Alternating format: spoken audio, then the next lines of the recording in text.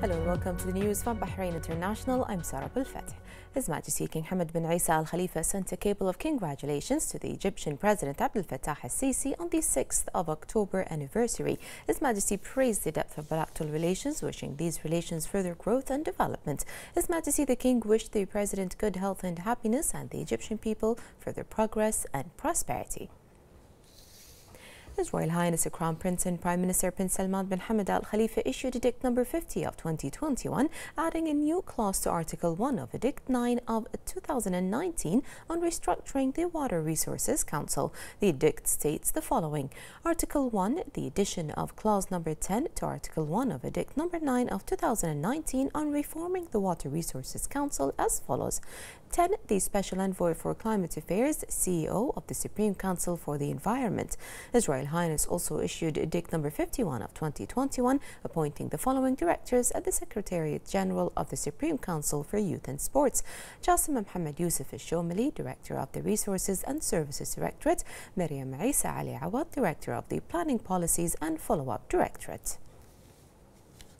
His Royal Highness the Crown Prince and Prime Minister Prince Salman bin Hamad Al Khalifa sent a cable of congratulations to the President of Egypt Abdel Fattah al-Sisi on the anniversary of the 6th October war victory. His Royal Highness the Crown Prince commended the depth of historic ties between Bahrain and Egypt. His Royal Highness also sent a similar cable to the Prime Minister of Egypt, Dr. Mustafa Madbouli. His Royal Highness the Crown Prince and Prime Minister Prince Salman bin Hamad Al Khalifa chaired the weekly cabinet meeting at Qadabia Palace. The cabinet congratulated the Shura and the Representatives' Councils on the issuing of the Royal Order No. 35 of 2021 by His Majesty the King, convening the bicameral National Assembly to resume its sessions. The cabinet expressed its determination to enhance bilateral cooperation and partnership between the two authorities in order to advance the kingdom's development for the good of its citizens and national goals.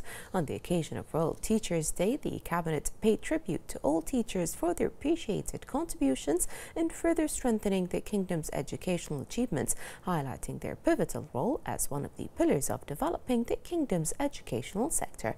The Cabinet decided to adjust the day of its weekly meetings to be held on Sundays instead of Mondays for the next 4 meetings.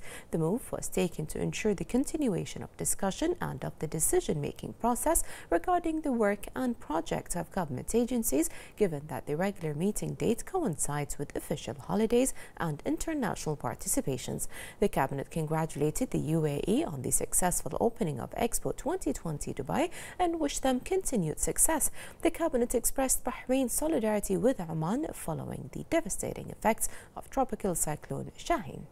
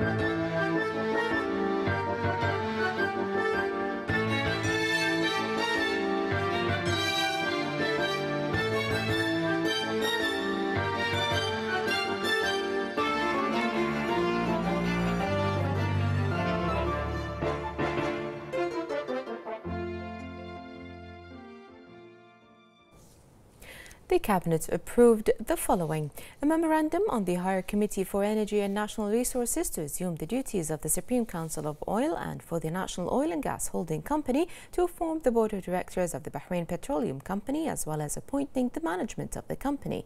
A memorandum on technical cooperation between the government and the United Nations High Commissioner for Human Rights, which aims to enhance cooperation in the areas of technical assistance, capacity building and programs for promoting human rights. A memorandum on the MOU on enhancing cooperation between the Ministry of Interior and the National Cybersecurity Authority in the Kingdom of Saudi Arabia, protecting cyberspace through the exchange of information and the sharing of expertise and practices.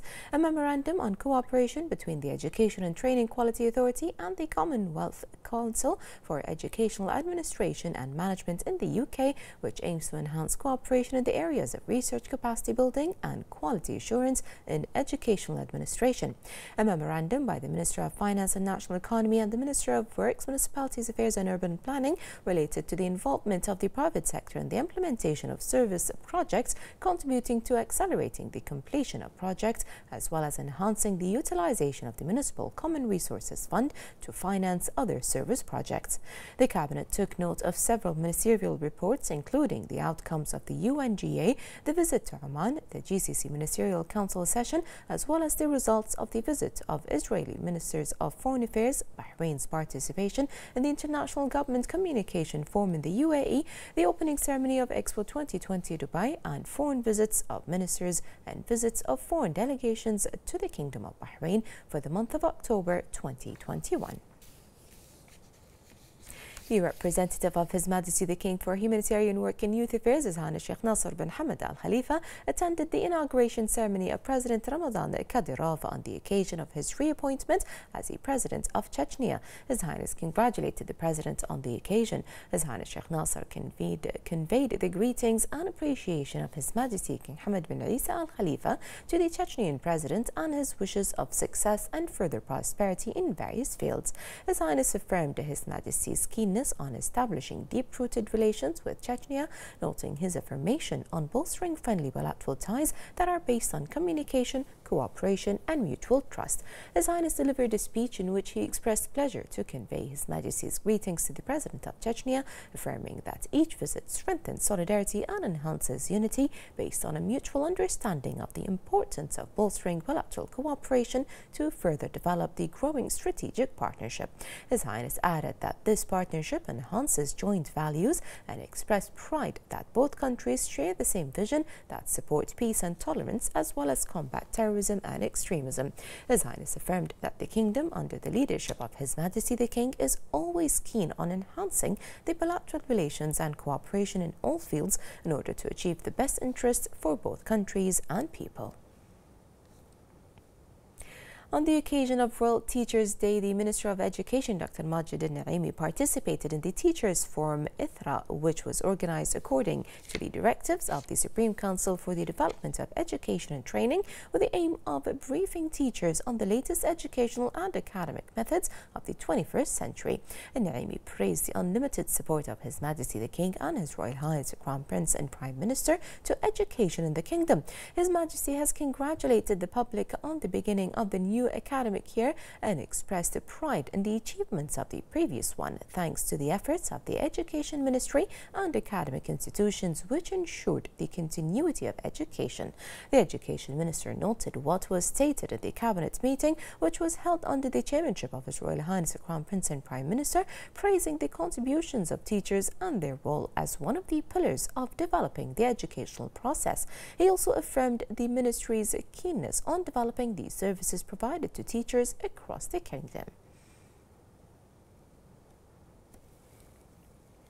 The Attorney General, Dr. Ali bin Fadl al-Bu'aynain, chaired remotely the 13th meeting of the GCC Public Prosecutors Meeting. Dr. al-Bu'aynain hailed the efforts that were exerted to implement public prosecutors' resolutions, highlighting Bahrain's latest legislations regarding alternative sentencing, urgent proceedings and mediation in panelled cases as part of the Kingdom's efforts to protect children and safeguard their rights. The public prosecutors discussed key issues related to judicial cooperation, protection of children during the investigation and performance evaluation. Bahrain's public prosecution outlined its practices in implementing alternative sentencing for children and their protection from maltreatment, in addition to coordination between law enforcement authorities. The Attorney General Dr. Ali bin Fadl al-Bahrain announced that the Terrorist Crimes Prosecution is currently conducting investigations into what the Financial Investigation Department at the Ministry of Interior revealed to monitor and seize financial transfers related to the financing of terrorism. The investigations revealed that one of the elements linked to the Lebanese terrorist Hezbollah, which is currently in Qatar, made transfers of huge sums to finance the terrorist entity. 3 defendants received the money in Bahrain, who purchased and managed real estate in the kingdom to benefit from its proceeds in financing the terrorist Hezbollah.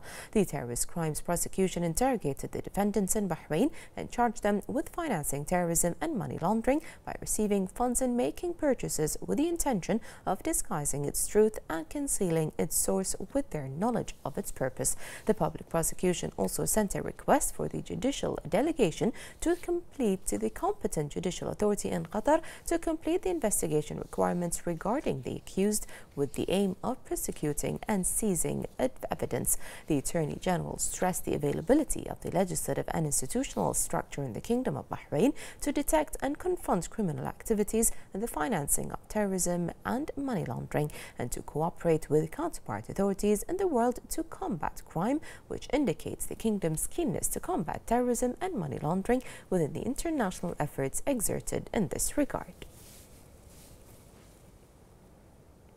And the National Medical Task Force for Combating the Coronavirus highlighted the importance and effectiveness of taking a COVID-19 booster shot based on national medical studies and statistics. The task force outlined that from the 1st of July to the 1st of October 2021, out of those who have been infected with COVID-19, 52% were among those who did not take a booster shot. Only 3% were among those who received the booster shot. It is therefore clear that booster shots increase immunity. The task force also noted that the booster shot is effective at relieving the severity of symptoms. The task force emphasized that booster shots for all the vaccines are available in Bahrain.